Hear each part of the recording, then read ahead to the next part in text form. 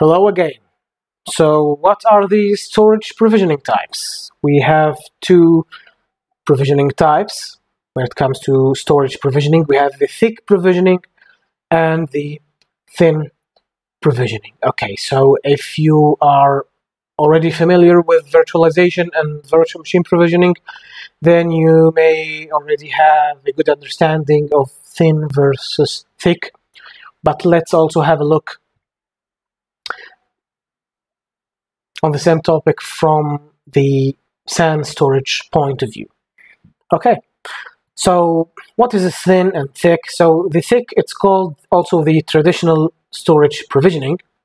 So for example, if you are provisioning or creating a LAN or volume on your SAN storage system with a 10 gigs of capacity, okay, so if you create it with a thick mode or thick provisioning mode or the traditional provisioning mode, okay, the entire space will be allocated from the physical disks of your SAN or NAS even storage system. So once you create a volume, 10 gigabytes of storage will be reserved and allocated from the physical disks, even if there are no data written to it. So even if the server that we'll be using, that we will be mounting or mapping this volume or LAN to, okay, even if it writes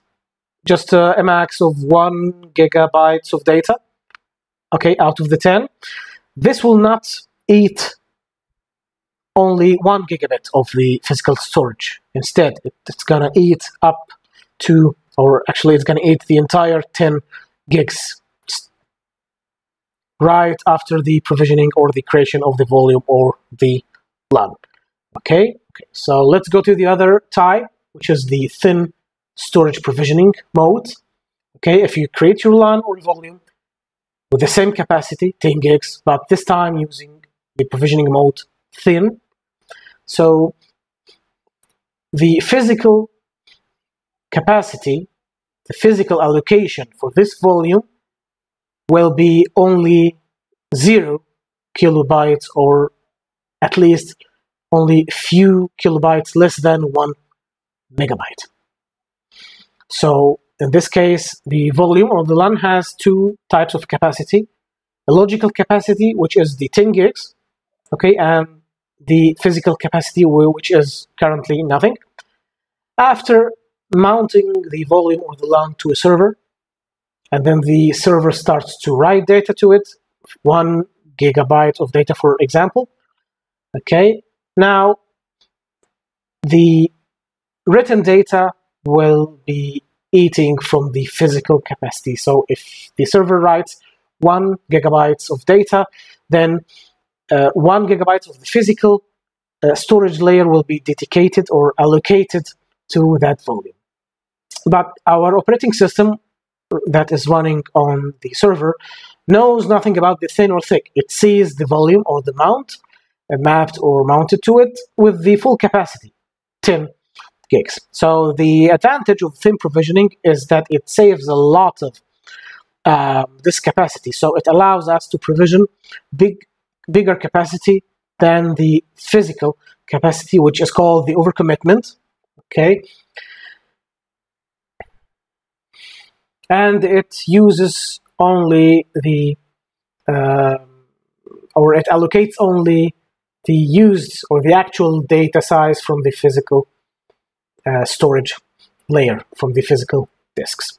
The thin provisioning has one, to my understanding, it has, or according to my experience, it has one big disadvantage that could cause a catastrophe.